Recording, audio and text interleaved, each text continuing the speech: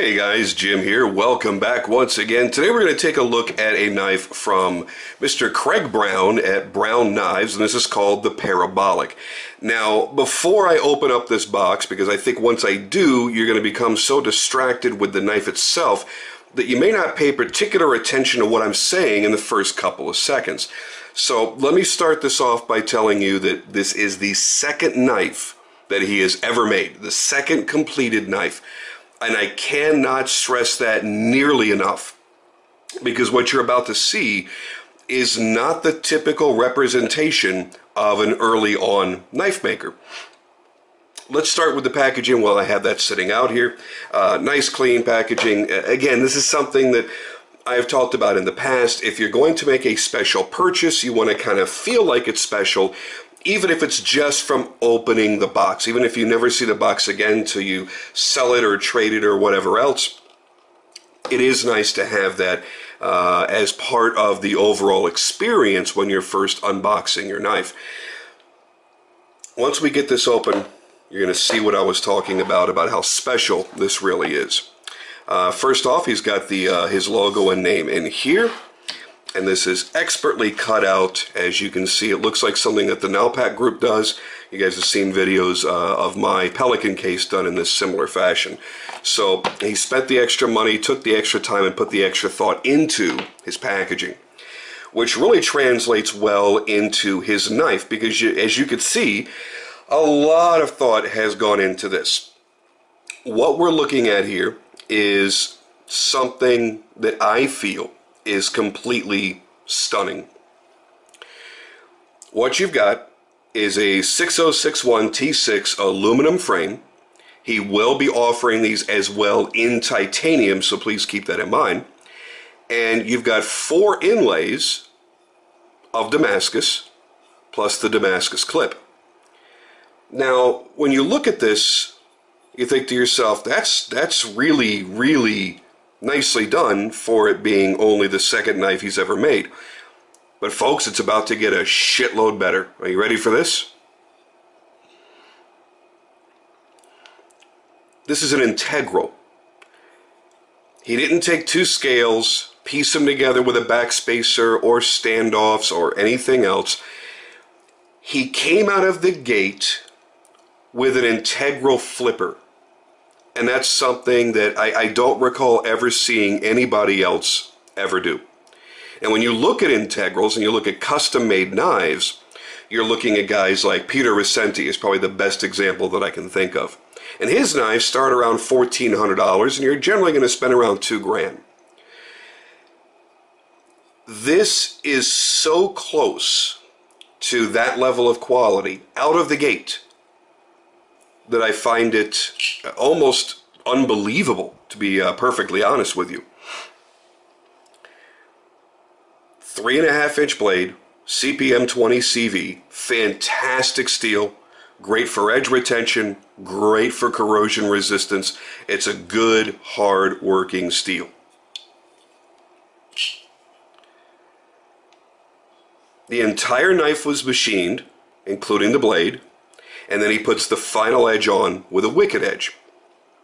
Now, for anybody that's used a wicked edge, you know that that means you have a ridiculously screaming sharp edge on this. It absolutely does. It also means that it took him quite a long time to do it. There's a lot of time that went into the making of this, into the design of this, and let's talk a little bit about Craig and the work that went into making this. Craig is actually an aerospace manufacturing engineer. So he lives his life around design. He loves to fabricate things, he loves to manufacture things, and kind of tying that in with his interest in knives has brought us this, his very first model called the Parabolic. Now, he devoted over 7 months to the development of this knife, and I can't imagine how many iterations he went through and how many different designs he threw away before he got to this. But this is truly amazing. I find it to be an amazing achievement for someone who's just starting out in the game. So I'm going to tell you right now, when he gets to his 10th knife, his 20th knife, his 50th knife, holy shit, look out. This is a product that would be turned out by a 10-year knife maker perfectly, without exaggeration. Is it a perfect knife? No, it's not 100% perfect, and I'll dig into a little bit of that in just a couple of minutes. But what I'm going to be talking about really is nitpicky little things. It's nothing of any great concern, that's for damn sure. If I had spent $1,500 on this from a knife maker who had been around for 10 plus years, I would be every bit as happy with it, and it would have lived up to the expectation that I would have had at that price and at that experience level. What you're looking at is under $1,000. I'm not going to nail it down to the price because he hasn't fully decided on what his prices will be, but this was a good chunk less than $1,000. Now, when he goes into the titanium frame, obviously that price is going to have to go up. Let's give you a couple of close-ups here before I really get further into this, because I really want you to get a good idea of the overall quality and the fit and finish, which is really hard sometimes for me to convey to you because you're not sitting here holding and touching the knife, but it really is wonderfully done. He has mirror polished the pivot. I've got my fingerprints on it, but it is nicely mirror polished. Really, really strong etch on the Damascus inlays. And look how well matched they are into the frame and how well matched they are to one another. This is, again, I can't stop saying it, but it really is an amazing achievement. Get back here to the clip and the fourth inlay. He has beautifully sculpted this entire frame so that there is not a single hot spot on it. The only sharp edge on this entire knife is here on the blade. That's it. Even on the lock bar, or on the, I should say, sub-frame lock, there is no sharp edge. And I can't tell you how many times I've gotten knives from some of the best names in the business, and every time you go to disengage the lock, it digs into your thumb more and more and more. And for those of us that buy flippers, we spend a lot of time doing this, back and forth and back and forth and back and forth. So we are constantly disengaging our locks. So you do that about 20 times on a lock bar or liner lock or subframe lock, whatever it is, that has a sharp edge right there, and you don't ever want to touch the knife again. It becomes painful. He's rounded everything really nicely. It's almost like it's melted. It has a really, really nice feel in the hand. He has cut away this section here into the frame, and that's a natural spot for your thumb to drop into and a natural grip. Feels good. Got the jimping down there on the blade. Fairly effective. I do feel it kind of digging in a little bit. And that's one of the little nitpicks that I have is, for me personally, if I were to jimp the blade in this area, I would have also followed through and done the same thing on the frame. That would have given you a much more positive grip on this. As it stands, you can tell that there's jimping there, but because of the height of the frame being as high as the blade, or even a little bit taller, you would have to actually jam your finger in there in order for you to really get that grip. The only other gripe I really have is about the flipper tab and its positioning, and that's really just in relation to the size of my hand. I've mentioned this before, I wear a size large glove, so if you wear a medium or small, this won't even be an issue for you. But for me, I would have rather have had that flipper tab a little bit further forward. It makes me feel just a tiny bit cramped. You can see that the butt of the knife does go right to the very edge of my hand, but it almost feels like I'm holding it like this. So I'd much rather be like this and have a little bit more room. Again, that's a personal thing, and as I mentioned before, these are very, very tiny nitpicks on this knife because there's nothing about it that's bad. And that's what's so amazing. I really didn't expect this. When I talked to Craig, and I talked to his lovely wife Alex about this knife through its stages of development, we began talking about this, I believe it was back in April, so several months ago. You know, I knew it was going to be a brand new maker with very, very little experience. So I didn't really set the bar too high, to be honest with you. But I knew I liked the design, I liked how it looked, and I was like, yeah, I'm on board with this. Let's do this. Let's do something cool. And he just blew me away. I didn't expect the Damascus inlays. That was kind of a surprise. And you know what? It's a nice package for the price. I tell you that right now. It really, really is. The only other thing that I would change, and I've already discussed this with Craig, is for me personally, and everybody is different, I like a very sharp, strong detent. Not a finger breaker, but a real strong detent. And if there was a little bit less relieved in the lock and it had a little bit more pressure, I believe it would push the detent in just hard enough. Now, it's not a bother for somebody that likes to push button. As you see, it flips out just fine. But for me, I generally tend to be a light switcher. And if you do that, you see, it won't always go to full lock. And the detent actually feels pretty good when you actually just feel for the detent. It doesn't feel too bad, but it just needs to be pushed in a little bit harder. His lockup is fantastic. I mean, he's already learned and mastered the lockup. And that's what's incredible, because you got to realize, here's a guy that's obviously masterful at machining. He's got that down.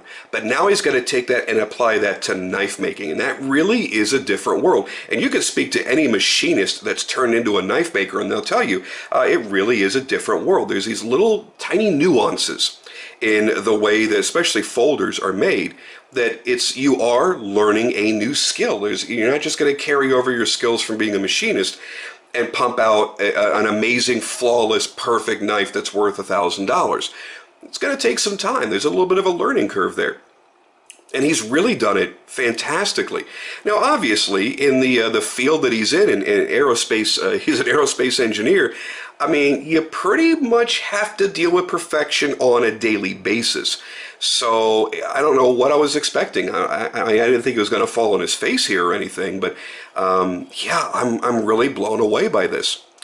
Another thing that I love is this consistent arc from the tip to the tail. Take a good look at that. It is beautifully shaped. It's very, very appealing to the eye, but it feels especially good in the hand. It feels like a very natural thing to be keeping in your hand. It's going to sound strange the way I worded that, but I think you know what I mean. It's a very natural feel almost any way you hold this knife. All the way around, amazing job. The detail work, the inlays, everything was just fantastic. I would definitely tell you to keep an eye out on this guy. Go over to his Instagram. It's just simply Brown Knives, @BrownKnives on Instagram. And even if the Parabolic isn't your cup of tea, if for some reason this design doesn't speak to you, this is just one design. He's going to be making several designs throughout his career. Keep an eye on him, because the level of quality that I see here for the second knife he's ever made tells me that he is absolutely going to do great things. As long as he doesn't stifle his creativity, as long as he doesn't let others' negativity bring him down in any way. Because, you know, there are trolls all through the knife community. If he sticks to what he's doing and he constantly innovates, I mean, you could be looking at somebody that, you know, gets, you know, $20,000 a knife at auction like Todd Rexford. I mean, it really, the sky is the limit when you see the design nature that goes into this, the hard work that went into this. Let's go ahead and focus there. There we go. Nicely done all the way around. Again, it's not a 100% perfect knife, but on a custom knife, that's not often found anyway, at any price range. What I can tell you is this is something that I am absolutely proud to have in my collection, absolutely proud to carry in my pocket. I've been showing it to a few of my friends. You guys might have seen it on Instagram. I think it's fantastic, and I think it's truly unique. It's a breath of fresh air. It's something different than what everyone else is doing. And I would hope to see in the future, as he progresses, that he does go into hand grinding his blades, because that really, folks, that's the fun of it. That's the fun of making any knife, is hand grinding your blades. So he is doing the machining like he's doing on the frame, and then he's putting the final edge on with the wicked edge. Doesn't affect the performance at all. Doesn't make him any less of a knife maker, because obviously everything on this functions flawlessly. Everything was done wonderfully. So he definitely exhibits the skill. I just can't wait to see what he does when he goes full tilt and crazy on this shit, boy. One other thing I wanted to mention, as you're ordering through him, you are very likely to be dealing with his wife, Alex. She is fantastic. He actually recruited her into the business, and pretty much anything that doesn't involve physically making the knife, she's doing. So she's, dealing with the customer inquiries and orders and all this kind of good stuff. And it kind of shows you the dedication that they have to this, because she also has a full-time career in project management in the aviation world herself. So they're both sacrificing what little time they have off to start up this business and to get these knives out the door and get these into people's hands, and get the enjoyment of being able to do that. And I think it's fantastic when you can work with your spouse, your partner, whatever, in business. If you're able to do that and not bite each other's head off on a daily basis, it really is a fantastic thing, because it can bring you together. And I think it translates well to the customer also.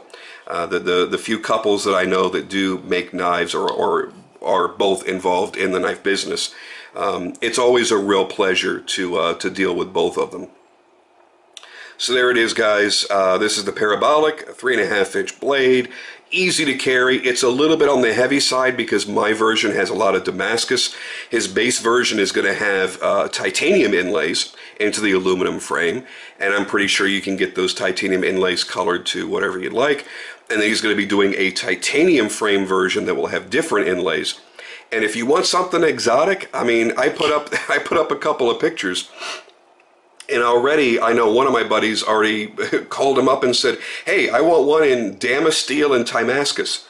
And I'm sure that threw Craig for a loop, because he wasn't expecting an order quite that with, materials that expensive. But, yeah, I mean, I don't really see any limitations to the materials that he can use, as long as it's available. So, do something crazy. Maybe do something in a full titanium frame, and then have like Westinghouse inlays done, or ooh, mother of pearl. How sexy would that be, huh? Ooh, yeah. Maybe a two-tone blade, do a little polish down here. There's a world of opportunity here when you have this much area to play with, especially on this side. A lot of times this is the ugly side. This is the side that that makers don't focus on so much. And I love this side. I love that one long inlay and the way that it follows this organic flow of this design. And I think that might be what attracts me so much to this knife. It's that purely organic flow. It reminds me a lot of the size and shape of my Rockstead Shin. And that could be another reason why I like this so much. It's very familiar to me. I've had that knife over 3 years now. And as many of you know, it's one of my top favorite knives ever. To have something done to this degree in an integral, as impossible as it is to make an integral, I'm floored. And there are only so many expletives in my vocabulary that I could use to describe this, and I'm running dry. It's just one of those knives that the second you pull it out, you go, oh shit, I didn't really expect that. And that's a really great feeling. It's a great feeling to have that kind of surprise these days. It's a great feeling to have that surprise at a price range that isn't astronomical. And it's also nice to have that surprise in that price range that's not astronomical on a maker whose books are open, where you can watch this video. One of the rare times you can watch a video of mine and I can say, yeah, you can buy one of these. You can call up the maker and they don't have closed books, or they have a 5-year wait. You can call up right now and say, hey, I want one of those knives that Jim showed in that video. and he'll set you up. I don't know what his, what the wait time is. I'm sure it's not very much. I know that he has ordered a lot of steel. I saw on his Instagram account he had a couple of bars of steel there, so it looks like he is going to be ramping this up. I think he's on his fourth. I think he's on his fourth knife right now, and his work in progress pictures on his account. So you're getting in early, baby. And I'm telling you, if he keeps on, and he keeps innovating, and he keeps evolving over the years, you know what? In 10 years, he could be that next Todd Rexford or Bob Lum or any other amazing name that you want to think of. You could be getting in on the ground floor here. Now, I'm not much into making predictions, but I'm not usually wrong when I spot a raw talent. And I'm very, very pleased to be able to bring new talent to you guys and expose them to you where you can get in early. That's a really good feeling for me because you're getting something awesome, and the maker that's just starting out and wondering, is this a good idea? Should I be doing this? Can I support my family doing this if I'm doing it full-time, or if I'm doing it part-time like Craig is it worth me taking the little bit of time I have off work to do this? And it helps to justify that, and that also makes me feel good. So whichever way you go, guys, I think that you should definitely, at the very least, give him a follow and see what he's doing. Talk to him, see what kind of guy he is. I think he's pretty awesome, and I think you will too. With that, I'm out of here, and I'll catch you on the next video.